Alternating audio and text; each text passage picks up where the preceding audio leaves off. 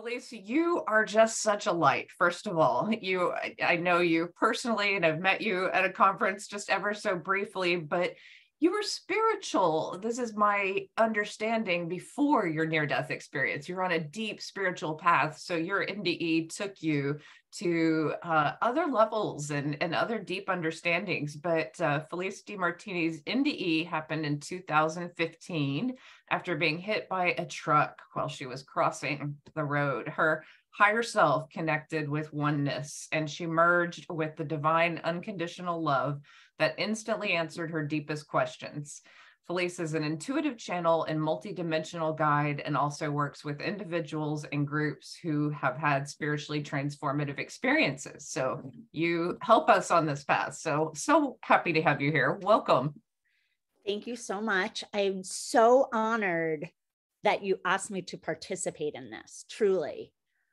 Yay. Thank you. Oh, you have an amazing story and you're an amazing light. Oh, thank you. Thank you. Thank you. Reflections, honestly, like we are all reflections of that light in one another. It's there in all of us.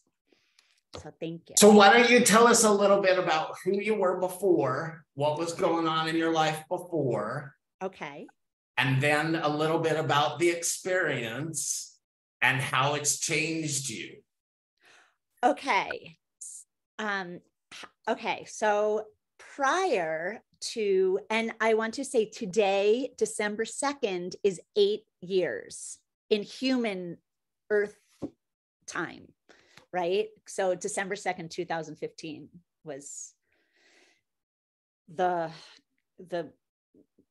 shift, the change, the after, right? So prior,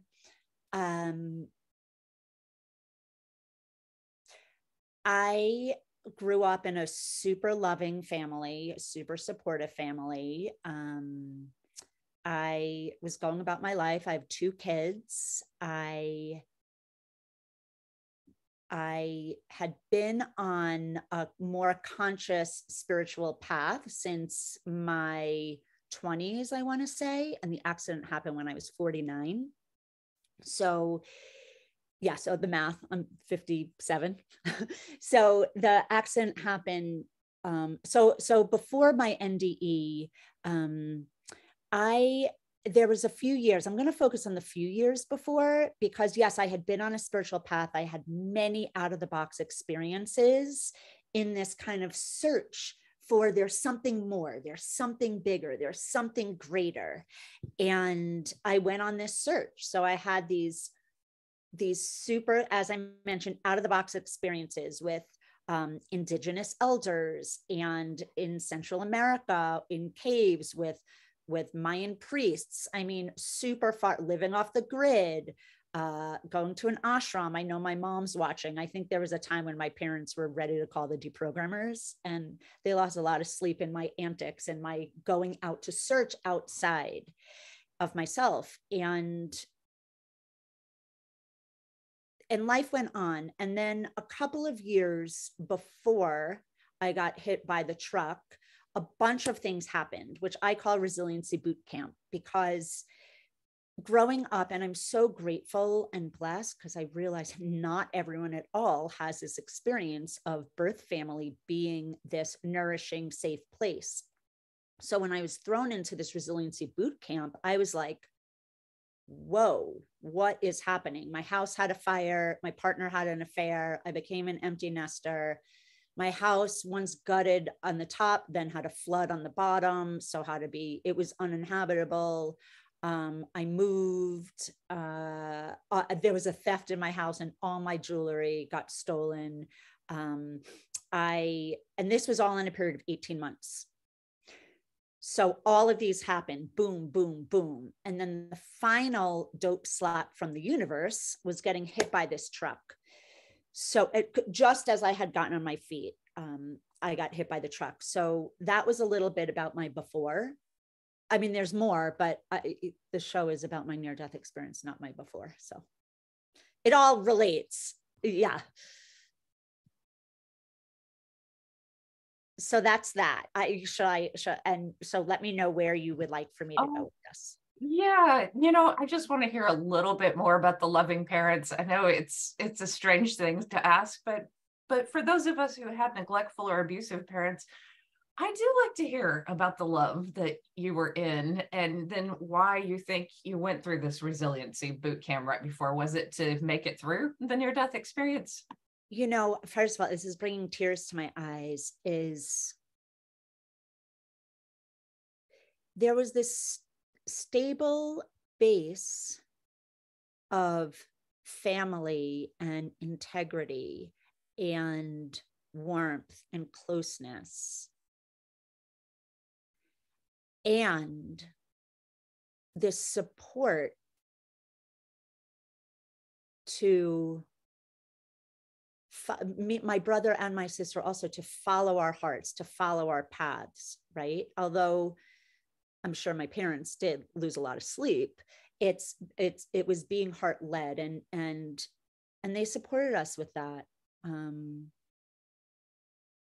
we all had these very, again, out of the box experiences. And what's interesting is, even amidst that, there was still like, there's something more, like there's something bigger than this, right? Which has been a really interesting kind of thing to look at, right? Like, here I am in this total embraced with love, and there's still, and there's also still something, we all have trauma. We all have these stories that I'm sure my mom said something to me, or my dad said something to me, and I made it mean something. So then I go about my life with these stories and these beliefs that aren't true, right? I mean, we all have that. So, and yeah, there were micro traumas. Of course, everyone has micro traumas. Even in the best of circumstances, there are these events that impact us and impact our wiring, because we're biologically and physiologically wired and grow up in society and culture. So there's that. I don't know if that answers the question, Trisha. So let's go into what was going on with you right before your NDE, and then let's go there.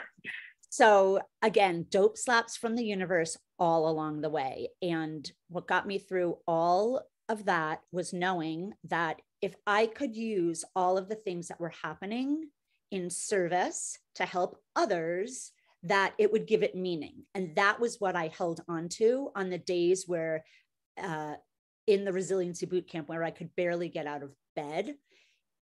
That's what got me out of bed, right? Was that, okay, there's something more to use this for. And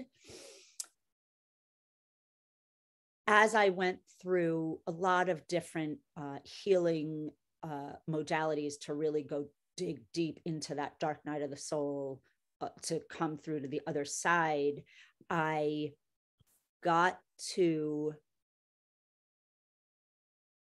distracted by the chat. I got to this place of, getting back on my feet and knowing that, okay, I want to do something with this, yet I wasn't doing anything. It was either I was going to do that, I was going to be in that. I was feeling called to that on this path of growth and healing, or I was going to take what I was doing. I was in Montessori education for 25 years, and I was going to take what I was doing with children and with educators and expand upon that. And I wasn't doing either one. I was kind of in this place where I was also involved with someone, and I was playing in this narcissistic crazy town playground, and I knew where I was wanting you to go. Yeah, I knew I shouldn't be engaging, yet I was engaging. Like, I was just about outside of the playground, but had one toe in, right? And actually, right before I got hit by the truck, I had been going back and forth with him. I left work. On the way to my car, I was in this engagement, and I knew in my soul, in my heart, in my every part of me, my body was like, nope. And I wasn't listening. Right? It's like, there are things we know that we know that we know that we know, and we don't always listen. And I wasn't listening. And I remember I put my phone away. I was like, that's it. I'm going to go to spin class. And then I got to the light and I was distracted thinking about it.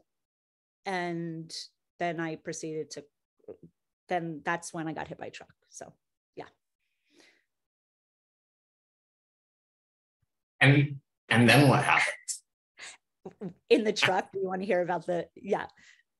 Well, what did you experience? Yeah, when you got hit by the truck. Yeah, so what I experienced was I looked both ways. The light had turned red, and I know a lot of people here, I'm guessing, have heard my story, so I don't know how much you want me to go into detail about this. Go into detail. No, just the basics. Just the basics. Okay, great. So the light turned red for the cars to stop. It was a busy intersection, and a truck. So I was like, oh, I could cross the street now. Like I was paying attention. I was in my thoughts, but I was still at stopped at the corner. And up from behind me came a big Dodge Ram pickup truck, and it made she sped up because because there was an oncoming car and she wanted to make a left-hand turn before the car came. So she made a left-hand turn and she hit me on the right side of my body going about 30 miles an hour. And that's when this experience started. I ended up with a lot of fractures and internal bleeding and a cracked head, skull, and yeah, so I can share that experience. That's the preliminary. Okay, so now you're leaving your body. So now I'm leaving my body. So I'm up above my body. I'm looking down at the scene. I'm a little disoriented at first because I'm existing and I'm aware, yet my body is laying on the ground. So there was a little disorientation, and then it started to smooth out. And as I was looking, I could hear and see everything that was going on, and I could feel it's giving words, right? Words. I could feel what was going on and the hysteria and the franticness of the people below me and of the girl who had hit me. And there was a question about being able to go into the body. And I understood that I could go back. And it was just an instant. I knew I would be able to go back. And my body looked like it was in one piece. There was that. And there was a sensation of raising higher and higher and higher. And the scene below me faded. And I was in complete blackness. And it was an illuminated blackness. There was no thing.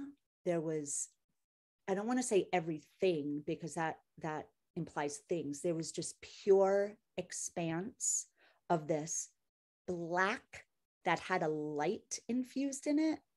And it was directionless. It was expanse. It was all embracing. And it was also as if I merged in. So there wasn't an I in that state. It was being as this pure blackness. And in the blackness, I give it these qualities, yet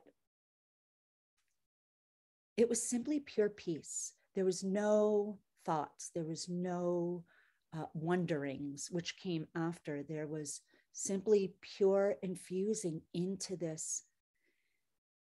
I want to say loving, and loving implies that, I guess loving implies that there's an other or something. It's in this stage, in this place. It was pure calm, peace, serenity, being, expansive.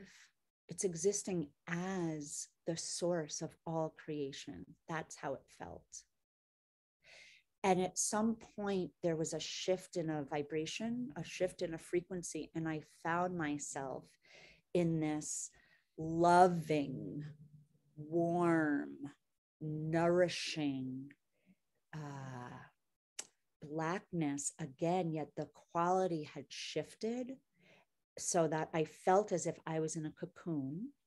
And on my periphery, there was a sense that there were others that were floating in cocoons, yet they weren't others in the sense of what we see in our physical reality as differences. We were made up of the same base material.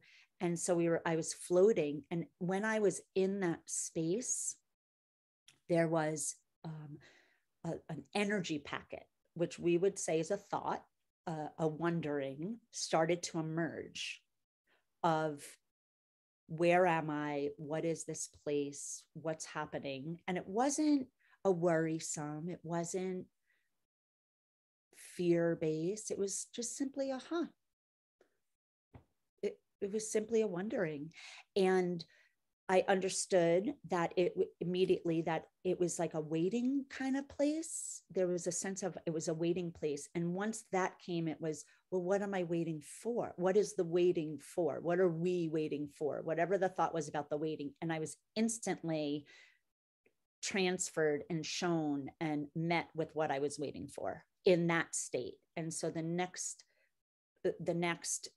frequency was this effulgent light that started to emerge from this more, it's kind of like the black, that frequency of the blackness is more like if you see a starry night, right? It was like there were these lights in these cocoons, like this presence in these cocoons. So in the wondering, I was immediately met with this light, and in the light and from the light and as part of the light, there was a presence that was other than my own, that was made up of the light that I was also in communion with.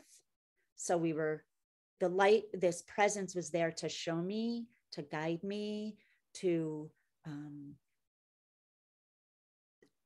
I don't want to say to answer questions, but this presence was there for me in my understanding, right? To meet me. And it was as if this presence that was other than my own was and Felice and this consciousness were merging into each other. And there was an instant telepathic download, upload of information that came at a rapid speed that I was able to understand in all senses that we don't even have name for, beyond the clairvoyant, clairsentient, beyond the extrasensory awarenesses that we give names to.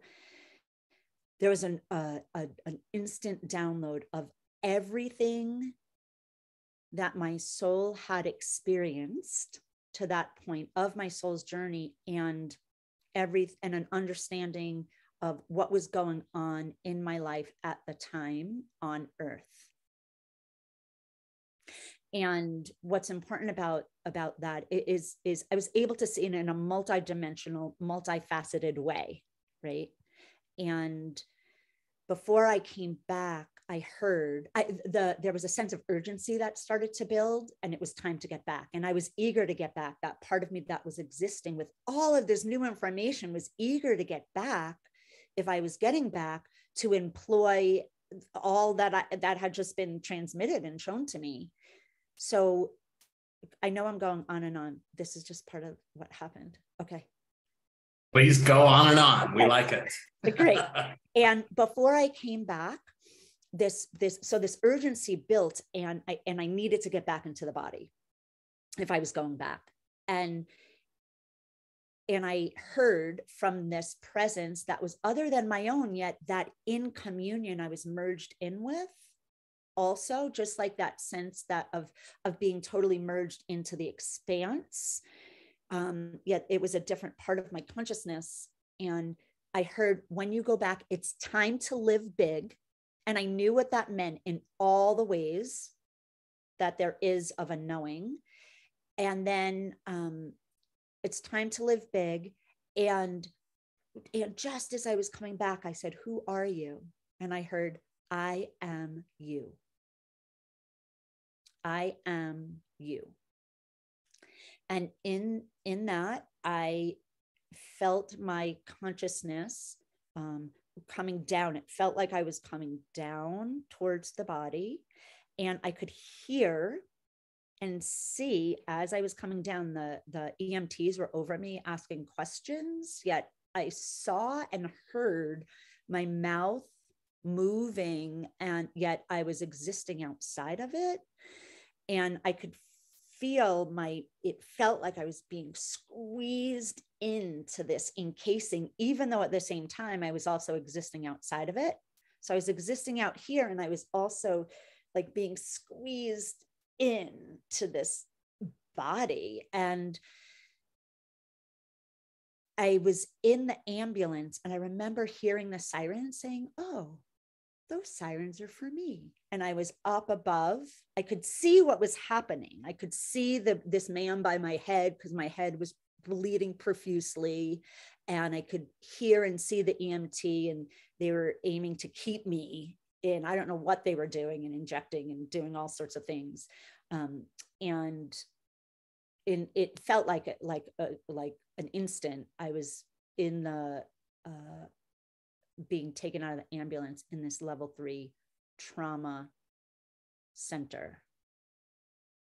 So that's what happened. And there's also 2 other messages, one in particular that I was shown, which is all is truly well, and the pillars of all is truly well in our earth bodies. So I can share about those 2.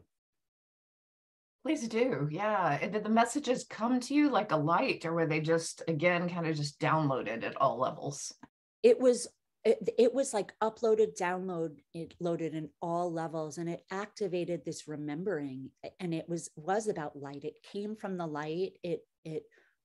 It was all in this effulgence of light that the downloads came. And it was interesting to be back in a body, and then to move with the physical trauma, right, that the body then had to go to. And I couldn't walk, I couldn't really talk, I couldn't be around noise, it was a whole thing. I didn't know where my body began and ended, and other people, there was like no spatial awareness about, because everything was existing as energy, even though my body was going through a lot of trauma. And the pillars of the all is truly well are, as I was shown and understood in many layers and levels: forgiveness, compassion, gratitude, surrender, faith, surrender, faith, service. Yeah. So why don't you speak a little bit of the limitless love that you experienced on the other side? So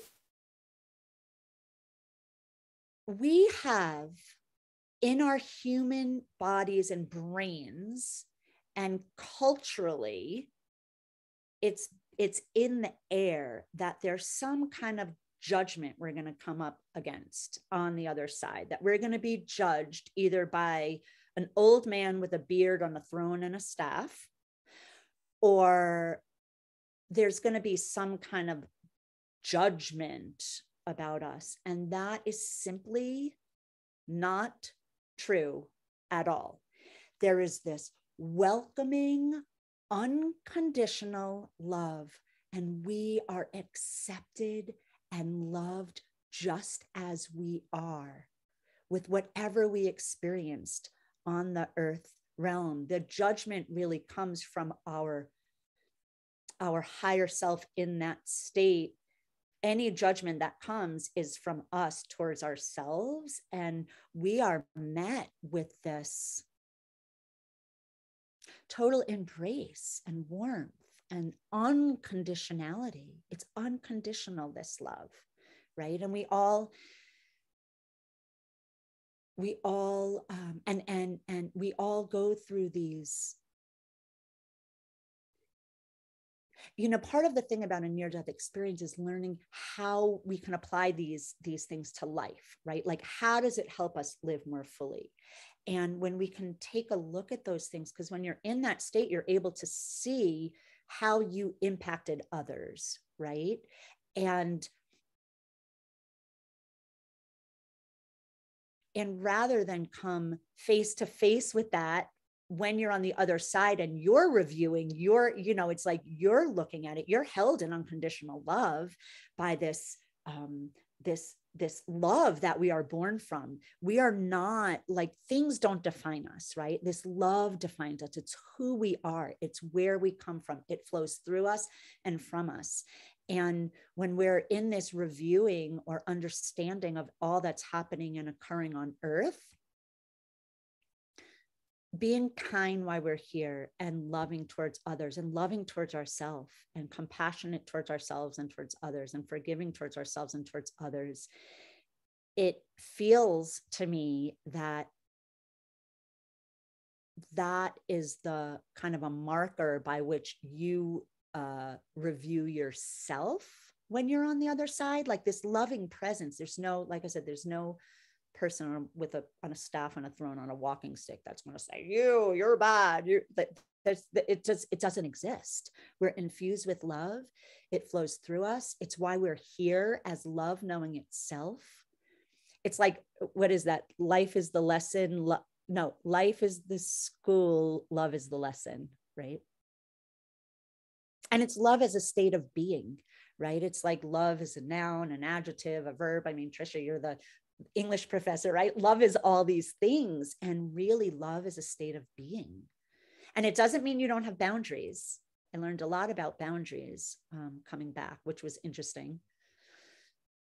How would you describe the love on the other side?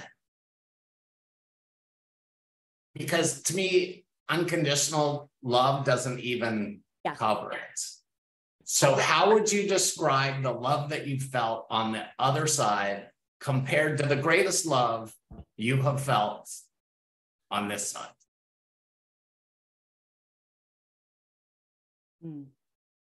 It's interesting. I wrote down words because I had a feeling you were going to ask that question. So I wrote down words of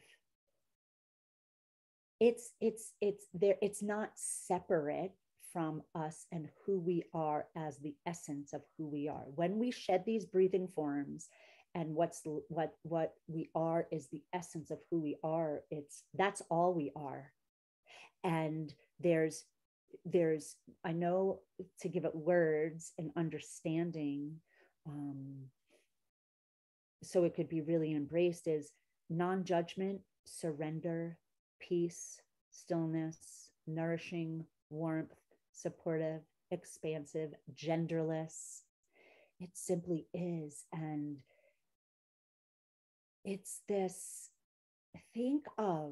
feel in your heart the most loving exchange or loving feeling that you get, whether it's with a pet or with a person or in a place or a situation or with yourself, the most loving presence that is infused into all of you. Feel how that feels and multiply it times a gazillion. And complete acceptance. Complete acceptance, because you understand. It's like there's an understanding of why you went through on Earth what you went through and how it was for your growth and evolution. And I'm not saying, this gets into something else, because there's that school that things don't happen to us, they happen for us. And whether you subscribe to that or not, we always have the choice to take what's happened in our lives and say, how is this for me? What can I use this for? How can I be of service with this? So yes, I hope that was helpful. Yeah, it's to me, I mean, everything's finally making sense. So for me, everything has meaning. There's no mistakes. Yeah. There's no coincidences. Exactly. But what I want to know is, so you were involved with this narcissist before, and there was a lot of abuse going on there and a lot of false beliefs about yourself that you would accept it. How has the NDE changed that for you? So first I want to say that when I was out and knew I was going to come back, it was this, I had just gotten on my feet. And like I said, I only had a toe dipped in, not the whole foot. And it had really impacted my kids, or my perception of how it impacted my kids, and coming back because there was healing to do there. As far as I was concerned, as far as the meaning that I gave everything, there was healing. And so that was a real draw to be back. And what I was shown is, number one, you can acknowledge the essence of who someone truly is and pay attention to who they're being. I remember I was home from rehab. I was in rehab, and then I had visiting nurses and for many months. And he called, and I remember looking at the phone and seeing him called, and I heard that I am like nudge me, that guy, that presence who's still with me, who continued. I mean, it was so strong when I came back as well, like palpably and viscerally, is, oh, right, all is truly well. And this whole expanse opened up that I recognized, like, we're souls in bodies playing out this humaning. And he was just doing what he was doing in his own soul's evolution. And that I had a deep compassion and recognition that, oh, we were together, we're playing out this soul thing in whatever I needed to learn from it. And the coming back, the level of forgiveness, because on a soul level, all is perfect and all is well. And then we get into these human bodies and things happen and we're wired and we respond. And that's what we do as humans. And so the depth of forgiveness and compassion from afar and boundaries was huge. Learning about boundaries, because before this, it was just treating everyone as their potential, whether they were accessing and being it or not.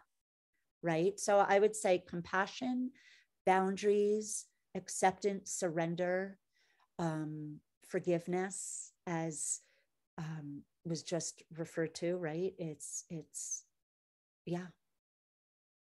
Do you think, oh, I'm sorry, Krista, you want to go ahead? Yeah. Do you think sometimes that we have a soul plan or karma with someone? I've had great healing from regressions, that sometimes we do have to connect with a narcissist to really learn to love ourselves. Like, I mean, sometimes that's a lesson, but what do you think about that? Absolutely. You were reading my mind, Trisha. That's pretty much what I was going to ask. Yeah, I absolutely. They showed me, I was shown in the light. I say they, because this presence and this frequency of light that now is in communion with is, I was shown that, yes, we souls come together to teach each other, to agreed upon a soul plan.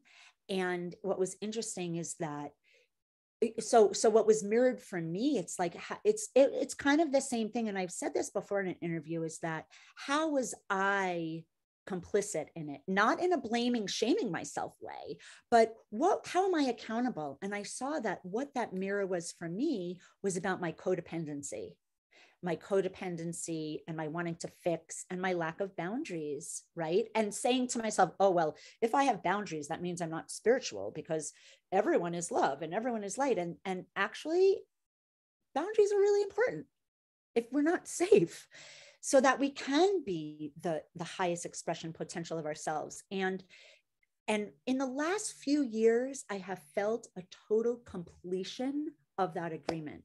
Like, it took several years I am completely not charged or not activated with this person.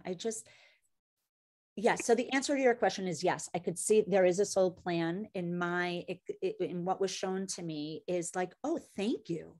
And giving gratitude to that said narcissist for reflecting back to me what it is that I can learn and grow and evolve from. Yeah. So would you say that maybe he was your teacher?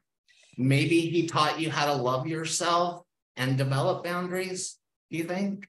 I would say that all relationships are our greatest teachers, including the relationship with ourself. First and foremost, our relationship with God, spirit, source, greater, infinite intelligence, whatever name you give to that nature, to that God of your understanding. And relationships mirror back to us what we can do to grow, or where our lessons are, where we could really lean in. So I could see how I got caught up because there were things going on in my life at the time, and I just wanted to go to the happy place. And for a while, that was the happy place, right? After I had separated and gotten divorced from my kid's dad. So yeah, so as far as his particular lessons for me, I would say it was about boundaries, learning forgiveness, learning compassion, and learning about codependency. Yeah. And then what I want to say also is then, because I still learned the lesson, like I knew that all, and I had all these uploads and downloads, yet I was still, there's habits, right, of a life experience. So I went through this imposter syndrome, because then my intuition would tell me something about someone else, but I wouldn't listen to it, even though I knew from having an embodied experience and knowing, right? Like the spiritual path before, it confirmed, this experience confirmed all of that in a knowing in every cell and particle of my being. So yes, imposter syndrome, big. Yeah. And do you think also, like with that codependency, it kind of sounds like we want to prove to ourselves that we can heal a narcissist, or that we can heal even someone that like there's this, there's no one I can't love, that's, and here's the thing, I could in a classroom, I couldn't in a relationship. A classroom had boundaries. A classroom had police officers and principals, and there were boundaries to that relationship. But when you let someone completely into your life as a lover, friend, confidant, it's different. That was that part of how you learned boundaries? My experience really is how I learned more about the boundaries. And yes, I could have boundaries in other places. I'm much better in boundaries in all areas of my life, I want to say now. As far as the relationship, we have this primal brain wiring for loved and being loved, safety and feeling safe, acknowledgement, validation and approval, and abandonment and being abandoned. And being with a clinical narcissist, right? That word's thrown around a lot, yet being with someone who demonstrates, it's like it activates and it triggers all of those 4 categories, right? Abandonment and being abandoned. Yet I saw how I was forsaking myself and really my kids, in a sense, for the sake of another human being. And it taught me so much. I have nothing but gratitude for it now, right? Because it all unfolds as it needs to unfold. It's like the all is well on the greater scale. Because I know people listening can be like, well, look what's going on in the world. All isn't really well. And right, on a human level, we have free will and choice, and everything's not okay. Yet in the bigger picture and in the capital R reality, all is truly well. We are always loved. We are never separate from love. Love is who we are. Love flows through us. It's who we are here to be expressions of. So tell me more about after your near-death experience and just incorporating more of this knowing into your daily life. How speakers or listeners always want to hear how you find joy, how you incorporate this into your life. So, as I said,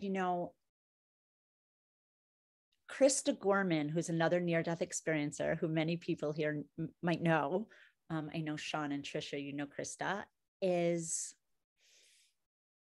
did a presentation on the hero's journey based on Joseph Campbell's work. And I really got that, I had this near-death experience and I came back and it's like integration and being in a new way, because nothing is the same. I'm a completely different person in the sense that part of me felt like it was ejected from more of who I truly am to come in and fill me. And that took a while. So the imposter syndrome came up because I was doing things that were no longer aligned with who I am now. And we're always in a state of becoming. So we outgrow certain ways of being. And certain relationships start to fall by the side. So for me to integrate it all, it's like I feel like I've gotten the elixir, right? It's taken 8 years and I feel like I'm more integrated in sharing and super clairaudient. So I can hear things that are not audible to the human ear. And was interesting, I had some brain scans done. And it showed, because it's on my right ear, and it showed some auditory processing of non-language. So that was very cool to see it, like physically.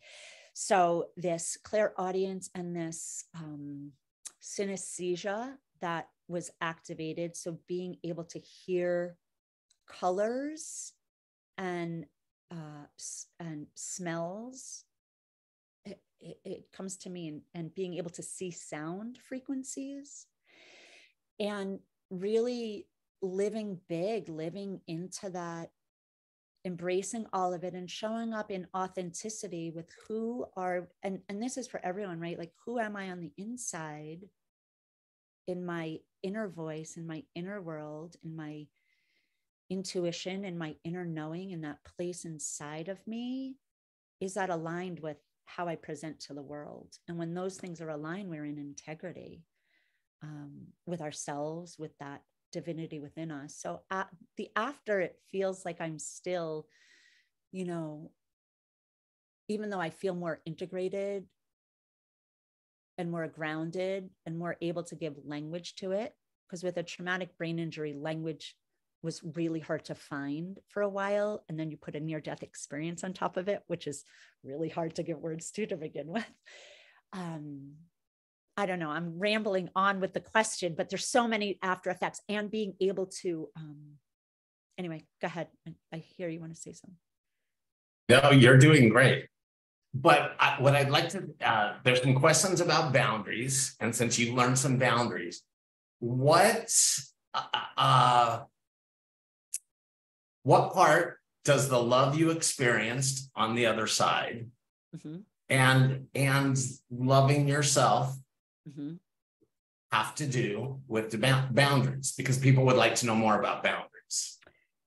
So, and again, this is, sometimes I feel like, again, this imposter syndrome, because even though I've had this experience and I know in a capital K knowing, like, it's not a belief anymore. It's an actual experience. I'm still moving through it, right? I mean, I'm human. So I would say that when you can feel into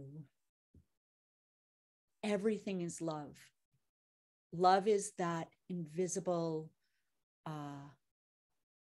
net that holds the universe, that holds us, and love is the invisible thread that connects us all.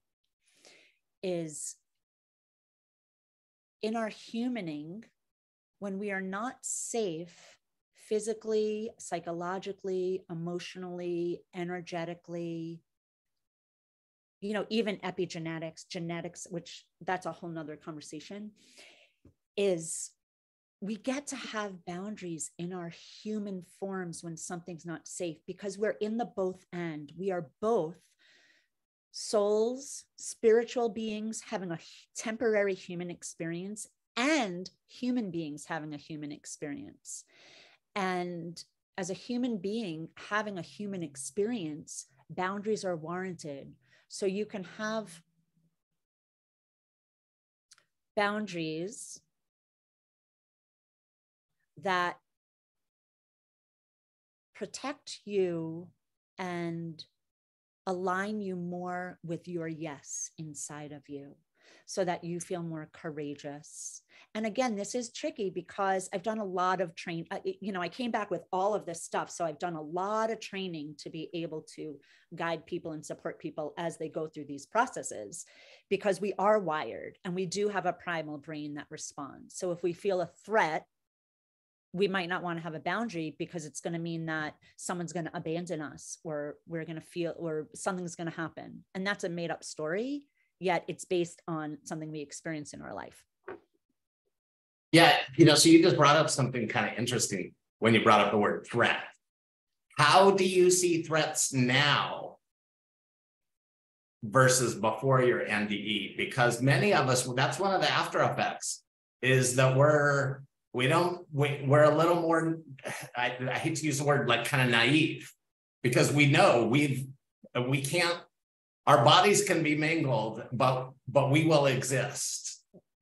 And so many of us, we don't perceive threats the way that we did before. Would you say that? Like what? I would say what's interesting, and what Trisha, you brought up at the beginning, is I would say that my near-death experience actually taught me more about being embodied as a human being.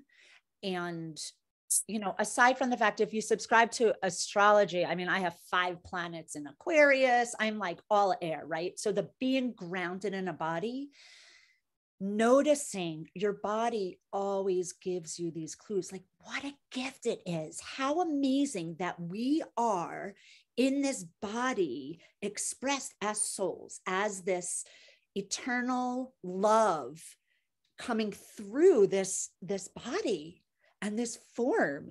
So it's really fun to, well, that's another thing, but I like to go into the supermarket or wherever I am and look at a person as if they're their inner child, because they're connected to that place of innocence and love.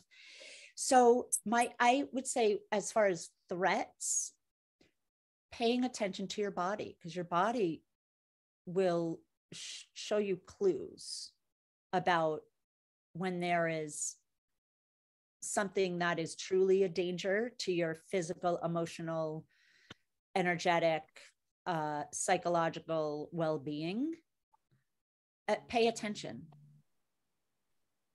And that's a really big thing that you're bringing up, because many of us near-death experiencers are almost never in our body. So that's great that you're reminding, like, get back in your body. I just have to laugh because I walk around like I am the most absent-minded professor. Like, it is hard for me to embody sometimes.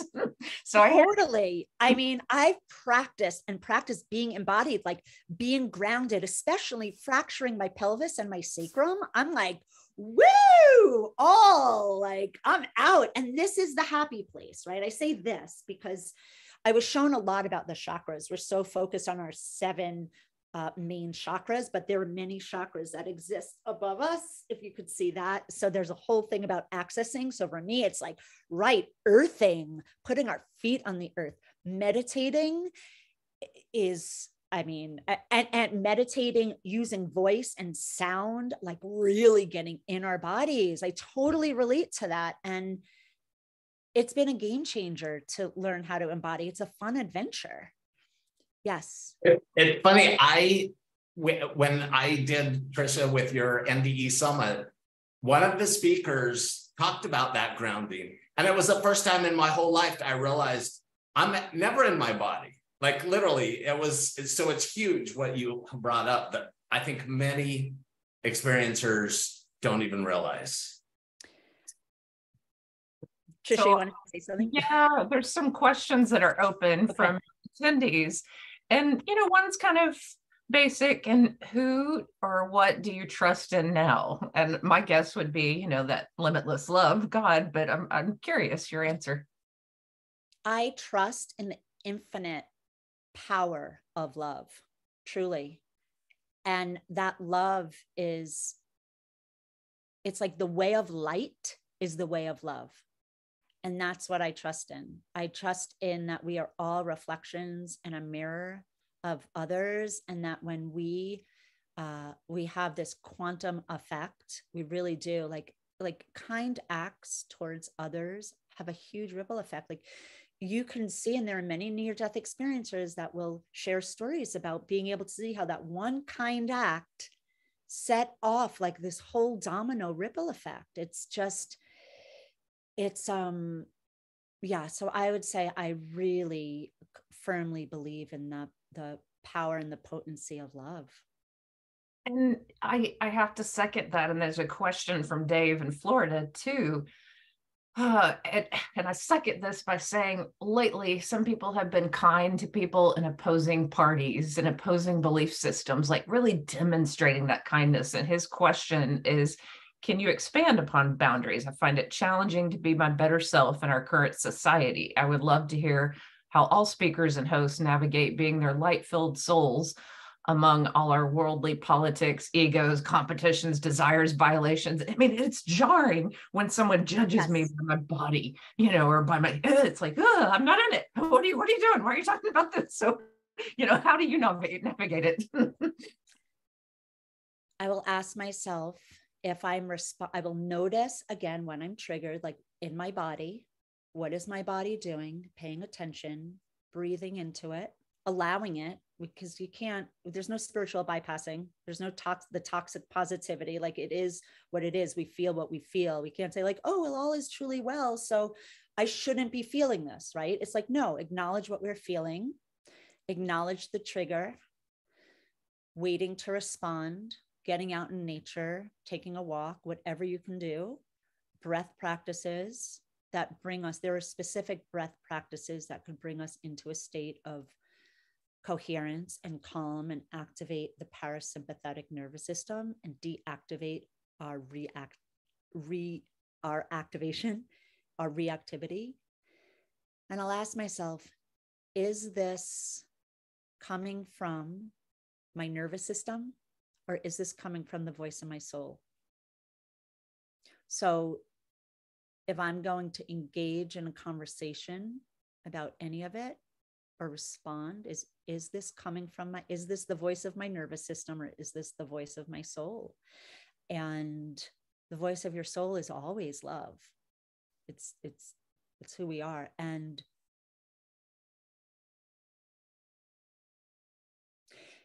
paying attention to what we consume, right? We want to be aware and pay attention to what's going on in the world.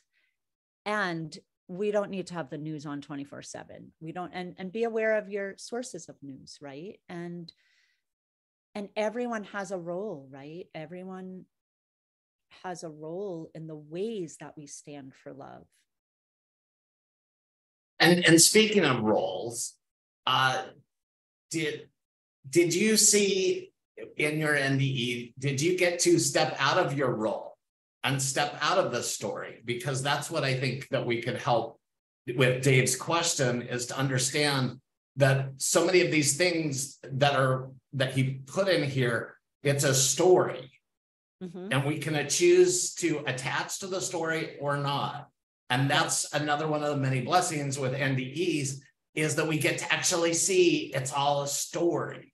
Mm-hmm. And it seems real sometimes. CNN makes it very real, appear that way. But it's our choice to attach to the story. And that's what I would, Dave.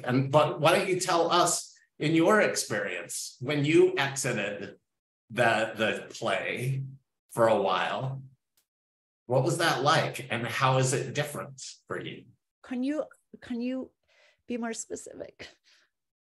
So I don't see the question. I'm not reading the question, so I'm not. Basically the question is, It's very challenging to be my better self in our current society. I would love to hear how you navigate being your light-filled soul among all of our worldly politics, egos, competition, desires, and violations. So when I step into self-care, I know, Sean, you were, if you have a question, if you want to be more specific about what you were saying, but I want to address that. Yeah, address that. Ways of self-caring yourself so that you can return to that sense of yourself as your better self. Ways of self-caring yourself so you can be from that place, out of the head and into the heart. And it's a practice. It's a muscle, right? And as I said, people have different ways of showing up in love, right? Maybe someone goes for a protest because they believe in something really strongly that's for the greater good of humanity in their understanding. But the intention, it's about intention also. Intention is huge. And maybe for me, it's coming back over and over again to this light infusing itself in every cell and particle and molecule of my being, so that when I walk and when I move and when I interact, that's how I'm contributing to the quantum field, right? So it's self-caring yourself back into connection with the essence of who you truly are. I hope that's helpful, Dave. I mean, there are more specifics, but that for this, having 3 minutes left. So yeah, and it's just so loving the way you answer it, and that resonates with me, Felice. Like, you're awesome. It just what I do with people, on both sides of the aisle is I try to love them both. If someone is like, oh, I hate the pronouns, I'm a man, then I'm like, oh, you are such a man, you're such a man. And if someone is going through a gender change, I'm like, I'm so glad we live in a time where you can do this, where you can express who you are, where you can be, you can change into the gender that you want. Like, I love, it's not an either or, it's a both and, like we can love and we can love, like we can love everyone. And it doesn't, one isn't right or wrong. Can I add to that just one more thing you just ignited, right? It's like we're all waking up to this remembering. We've been in this spiritual amnesia, and there's this cracking open because if nothing changes, right? So what we're seeing now in the world is there has to be a different way. And compassion, having compassion, if someone is so strong and like in their beliefs and grounded, like compassion, shining compassion on a person. We are not in control of how if others access these higher states of being, of love, gratitude, compassion, service, forgiveness, yet, so we can have compassion for that, really, from our hearts. And all of this starts with towards ourselves, compassion for ourselves, forgiveness for ourselves, watching out when we are talking to ourselves not nicely, which we all do, right? I mean, we all do that, or being self-judgmental or whatever it is, like looking at that and then turning it outwards towards others. Yeah. And really encouraging people to step into the experience of others, I think too, like to be curious about other people. That was such a saving grace for me as a reader, is to jump into people's lives from other cultures and other experiences and realize, like, as you said, Sean, like, we're not our story. We are one with everyone. We can be one with everyone. And that's where things begin to drop away and shift. And, there's just this, I don't know how to describe it other than it's this universal connection. It's beyond the earth, though. I mean, to be honest, it's galactic. It's really amazing. It is. I know we have to wrap up, and thank you for sharing all of that, Trisha, and for Sean, and for everyone here. And the thing is we don't need to have a near-death experience to attune to and tap into and to experience states of awareness and of connection and communion with the love, with being that limitless love that near-death experiencers have. And that's part of the work that I'm doing now, is guiding people into that. So yeah, so I'll have some information on all of that. Yeah, I put your websites. Great, thanks. In the chat. And then for all the speakers, also remember, everyone, you can go into the Hawaiian Hinds Facebook group and ask more questions for them, and they will go in and answer them. And Felice, you can put your website again too in there, just because there's so many questions. Oh, I just put it in. I'll put it in. Oh, again. Good. Easy. Yeah. But yeah, thank you, Felice, for that love and that connection and that knowing. I think you really spread some healing today. This is so